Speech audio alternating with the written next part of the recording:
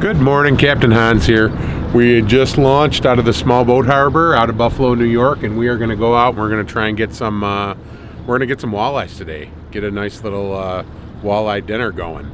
Right now we got a lot of fish are still spawning, especially at night. You got fish tucked up shallow, but most of the females and a lot of other fish have moved out into the offshore, you know, 30 to 40 feet of water area, and we're gonna try and get them today in the, I mean, we're getting a late start, but we're gonna get out there and we're gonna bottom bounce them. You know, we're gonna get weights down there and get these fish. We're gonna try and get them on little spinners with inline weights, whether that be a bottom bouncer or whether that be a little barrel, a barrel weight. We're gonna figure it out. So I'll kind of show you guys what we like to do in these circumstances, and we'll see how it goes. And make sure you like and subscribe if you like this video.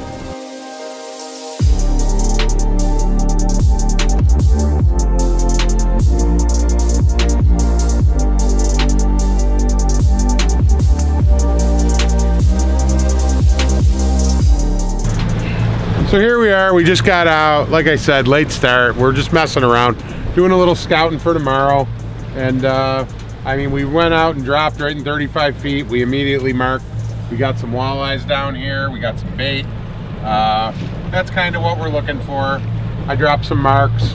We're gonna follow that line and we're gonna bottom bounce them. We're gonna get some big weights down there with some nice little spinners and worms, and see if they want to give it a try.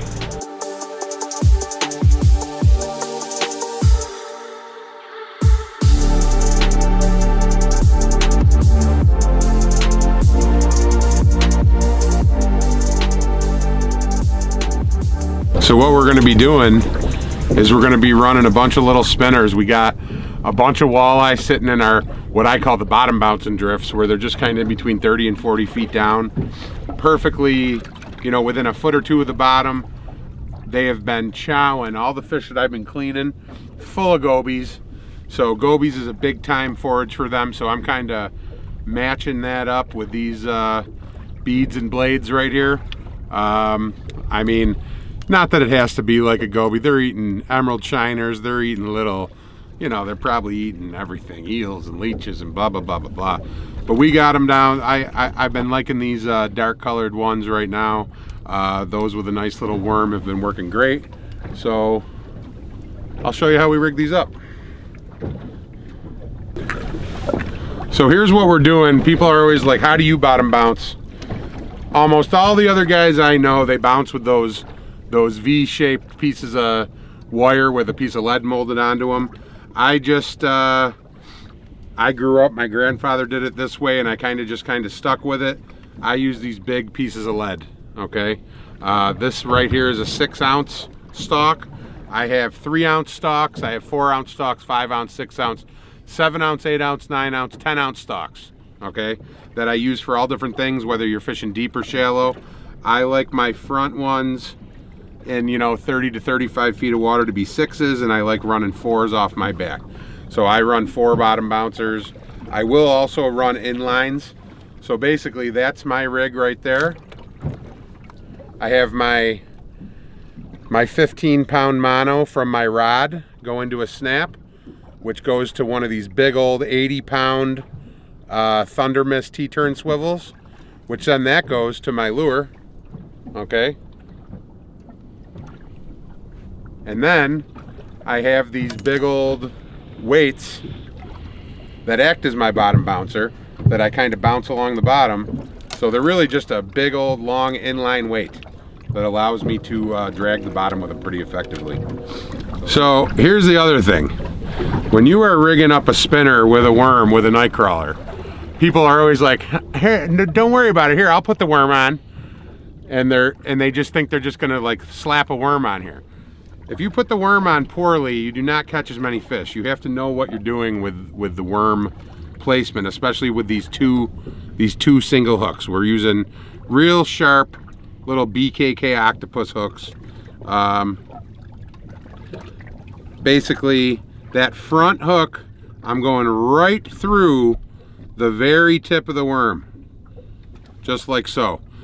You can try and thread it up on there, but then if it slides down, you end up with an L. I personally don't like it now. I like it to be running flat. Now here's the big mistake. People like to take this hook and they think that they're trying to stop tail biters, and they hook it way down by the base of the tail. The problem with that is that then the worm does not run straight. You need the worm to run flat like that. If you put it down here and that all of a sudden you got a big loop in your worm and it is not running correctly, that is silly. You do not want it done that way. So don't get greedy. Just put it just past the little band on the worm. Now when that all stretches out in the water, everything's going to be flat and it's going to run straight so that this thing can be down there looking like an eel or whatever it's supposed to look like, and hopefully it gets bit. But that's the tip of the day. You got to rig those worms right. You rig the worms wrong, you're not going to have as much success.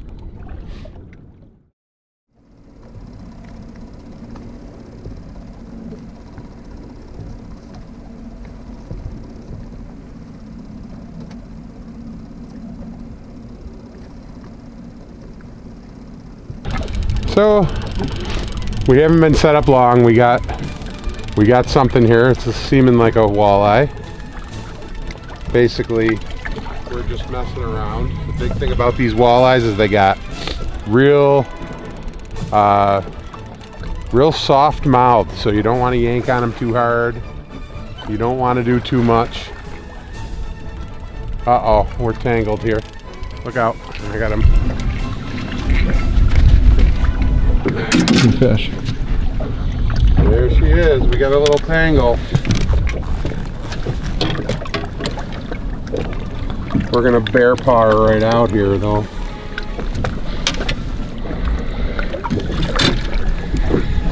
Nice little eater. That's what we're after. Not a giant, but that's what everybody's trying to get out here. Delicious, delicious to eat. But he's kind of small, so I think we'll let this guy go.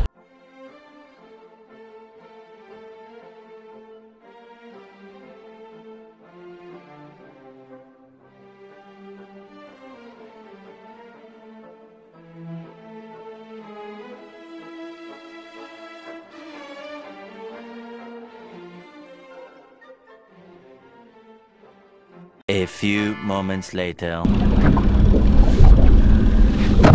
Yeah, I think we got one here. Oh yeah. We're just gonna slowly come up the outside here. Oh. A nice welter.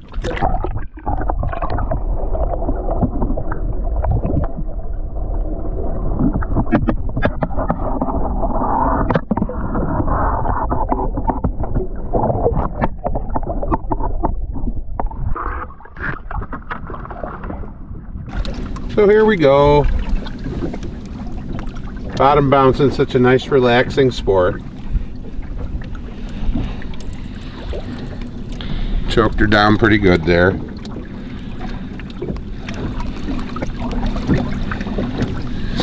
BKK stuck her good. Look at that. Another beaut.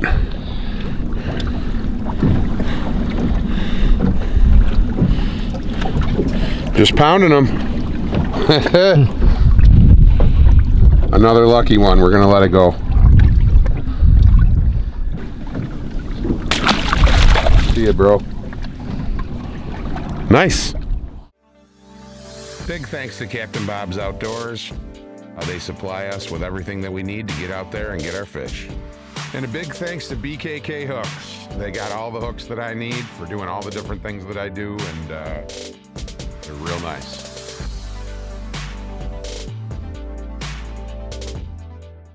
Oh, some more meats.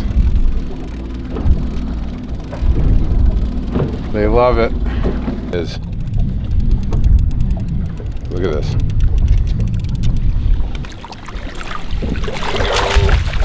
That's what we're talking about right there. So look at this guy.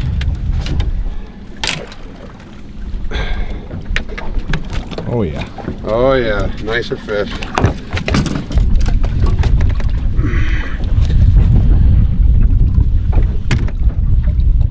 They're lucky I got baseball and softball tonight for the kiddies, because that would be a delicious feast.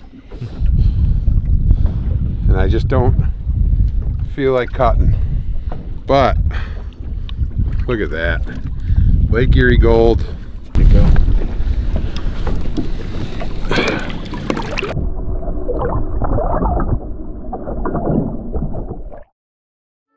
All right, all done for the day. We got a bunch of nice walleye bottom bouncing out here in front of Buffalo. We're right off the, you know, regular community spot off of the windmills out here, and we basically got all the fish with inline weights using these big stalks. Okay, yep, you can use the little wire ones with the weight molded onto them, but I like using these. So these worked great. We got a bunch of fish going on spinners. With that being said, I think now that we're wrapping up, I'm actually going to show you how to tie one of those spinners. So check this out. I'm running 15-pound fluorocarbon. Okay, I start off by just taking a piece, and I go about a wingspan. So 1 Hans wingspan is what you're looking for. And I know that actually that wingspan's probably a little bigger than most. But once we have that piece out, I mean, once you're done tying knots and snelling things and everything like that, it ends up being a, you know, 4 or 5 foot piece of line. So now we're going to take the end of our line. I got my BKK hooks. I'm going to snell these bad boys. You go in the top. See that? You're going to pinch both lines and the hook.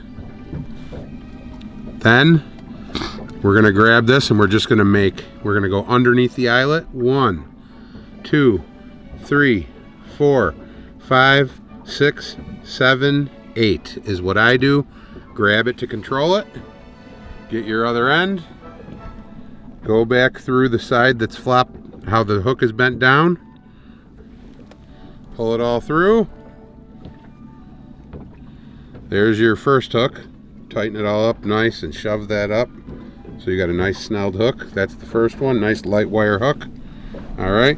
Now we're going to take the second hook. BKK octopus hook.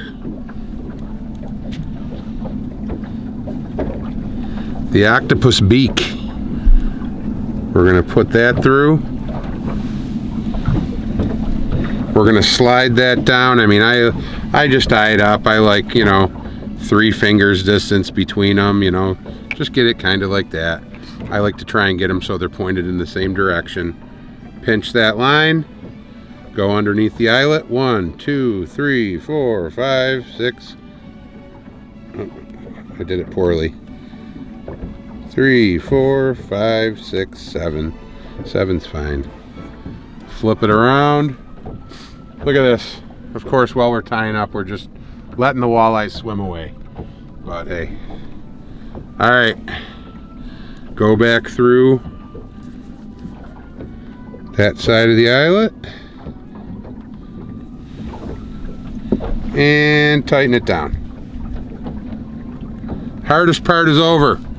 We got our 2 hooks ready, nice and light, ready to bounce along that bottom. Now, I've been doing real well on these green and silver perch colored hooks or blades, silver back with the perch.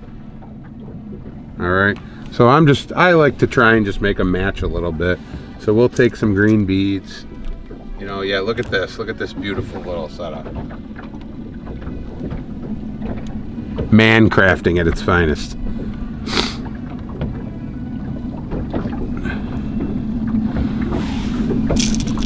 I'll do 7 or 8 beads. So we got some greens. I'm gonna throw some blacks. You know, we'll do some silverish looking guys. Silver's been working good.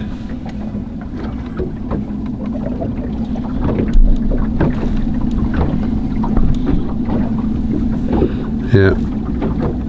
Rocking boat sometimes is not easy to do beads, however we're doing it.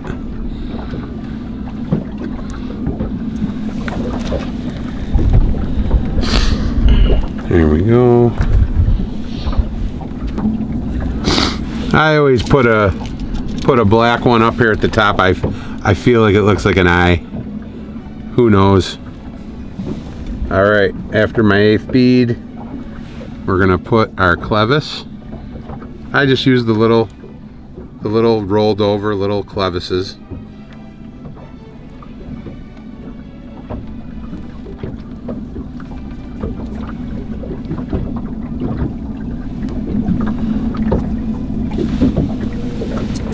We're gonna let that run down there. So now we have that. I like to put one on top. Sometimes I like to put something that's a little attention grabbing, like we'll put a yellow one on top.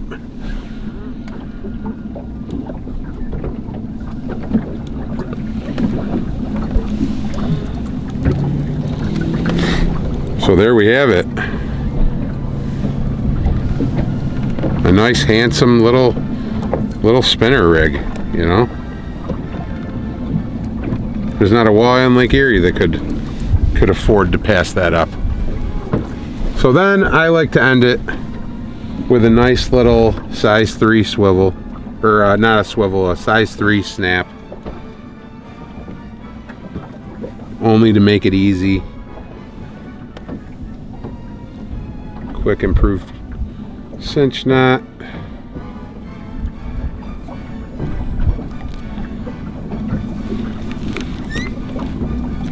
All right, so now that's ready to be hooked on to any weight that I need to, whether it's a bottom bouncer or an inline weight or whatever. It's a true fish killer. Look at that. Save you a little money too. Good luck out there.